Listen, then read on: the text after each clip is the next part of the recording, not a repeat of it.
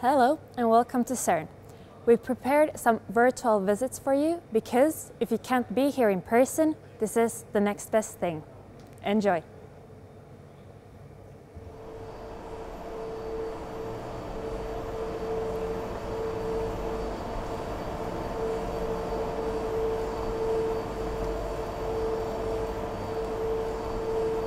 We are now at the Antimatter Factory, and today here with us is Michael Dozer, Senior Research Scientist at CERN.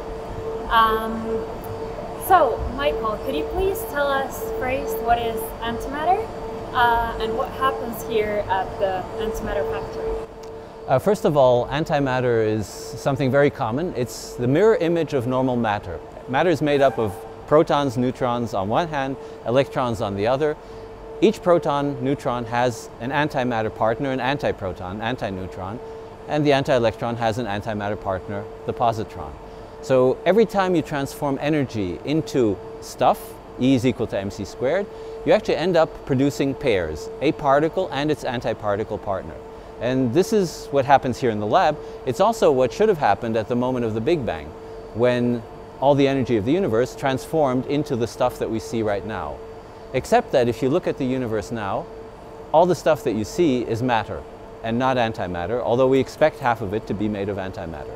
And this huge mystery is something that is a little bit of an embarrassment, and so we tried to study antimatter in order to find out how this could happen, how this could have happened at that time. And the best way to study something is to make it and look at it very, very carefully. So in this place here at CERN, in the antimatter decelerator, we make antimatter, we make antiprotons. This is the only place on Earth where this happens. By shooting protons into matter and transforming their energy into pairs of particles and antiparticles. But the antiparticles that come out are then moving so fast that we have to slow them down before we can catch them and study them. And so this structure here consists of two decelerators. They're just accelerators switched backwards, which slow down things.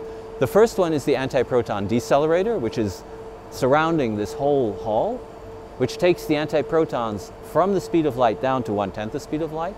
And then the second one, which is down here, which takes the slowed down antiprotons further down in energy until we can actually hope to catch them, down to about 1/100th the speed of light.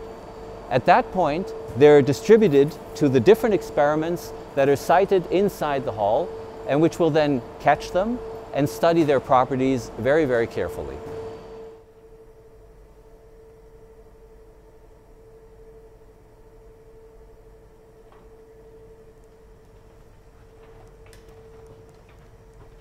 We are now below the platform where we just were before, in this mad scientist looking place. What's going on here, Michael? This is the place where half of the magic happens. The half of the magic that takes the antiprotons and slows them down, but also cools them to avoid that they scatter all over the place. Technology that was invented 40 years ago, that is the second iteration of a technology that the first iteration of earned a Nobel Prize for, and that is still being used these days. Although there are new technologies coming in, some of which have to do with the fact that we are facing a huge challenge when we work with antimatter, namely that it annihilates upon contact with matter. So if you want to work with antimatter, you have to have an extraordinarily good vacuum. A vacuum that is so good that we don't have a technology yet to measure it. You told me down there that you're working on technologies that don't exist yet. Basically continuously prototyping. Is that what these experiments up here are doing? To some extent. These experiments are trying to do stuff that's never been done before, like measure how antimatter falls, for which it has to be extremely cold, like a millionth of a degree above absolute zero, or measure extremely precisely the color of antihydrogen atoms or of other antimatter atoms. And some of the technologies are continuously being developed and improved.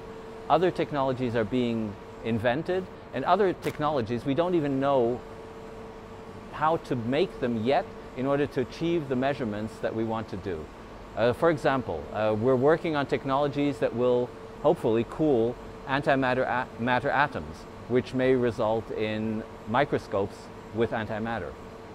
Or, for example, technologies that will allow us to transport antimatter, where you can basically have a mail order service for antimatter that will then ship it around the world. These technologies don't exist yet. They will probably exist in 10 years' time. And then, in addition to all the other technologies that we're working on, we'll have to figure out what to do with them, which is something that we probably won't be doing, but rather you will. Thank you, Michael, for this visit.